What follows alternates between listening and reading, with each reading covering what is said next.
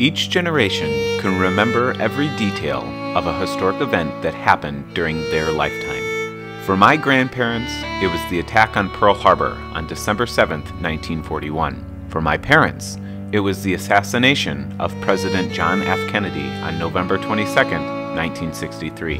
And for me, it was the terrorist attacks in New York City and Washington, D.C. on September 11th, 2001. Now, nearly 20 years have gone by, and I, like many that lived through this tragic event, can still remember most every moment of that day, from the vast ranges of emotions that I felt that day to the specific detail of where I was when I found out what happened to our country.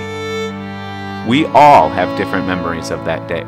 Your memories of 9/11 may be from what you have seen or heard from your parents or on TV.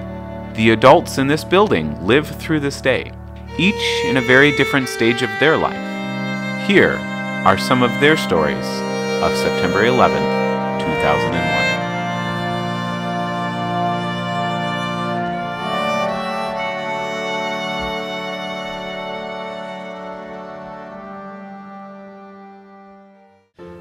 So September 11th, 2001, I was in school, and none of the teachers ever said anything, so I didn't actually know until after I got out of school that day. But when my mom got me in the car and we were driving down the highway, she told me about what had happened, and one of the planes actually had went down just south of Pittsburgh where we were going. And so I remember just like looking up at the sky and thinking, wow, like something crazy really happened, and it wasn't that far away. Reflecting back, the first thought in my mind was thinking to my daughter, who was 2 at the time, and just kind of thinking about how I wanted to hold her closely at that moment. We were taking a school picture, an all-school picture, and I popped by the library and to holler at Mrs. Miller, and she was watching the TV, and she said there's been an accident. And I looked up and they were showing this airplane hitting the tower, and I looked at her and I said, you're not allowed to fly in the airplane. I know that in New York. And then we saw the second airplane hit at that point. And then I looked at her and we knew it wasn't an accident. I was a junior in high school, sitting in my pre-calc class, and my teacher turned on the TV in the middle of class, which was very unusual, just to show us the news. And we saw the smoke coming out of the first twin tower that had been hit. And then the news played the crashing of the second plane into the second tower. And we were all very confused as to why these planes were hitting these very tall buildings.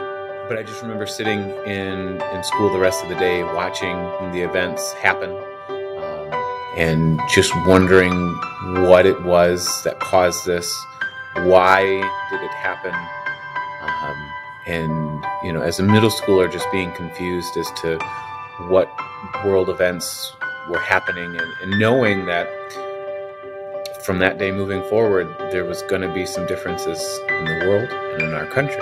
I was 16. I was sitting in my high school history class, and I remember the teacher turned on the TV, and we saw the videos of the planes just crashing into the towers. Felt like time stopped.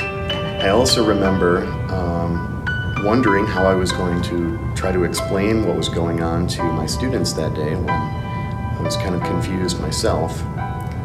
And I remember driving home from school that day and just noticing that there were no airplanes flying in the sky, and how odd that was to notice. And then at the end of the day, someone asked our art teacher, what's going on? And she said, you know the Twin Towers in New York City? And I'd never been in New York City, so I didn't know, but some kids said they did. And she said, they're not there anymore. September 11th, 2001. I will never forget. I'll never forget. A date that I will really remember. The day I will remember forever. I will always remember September 11th.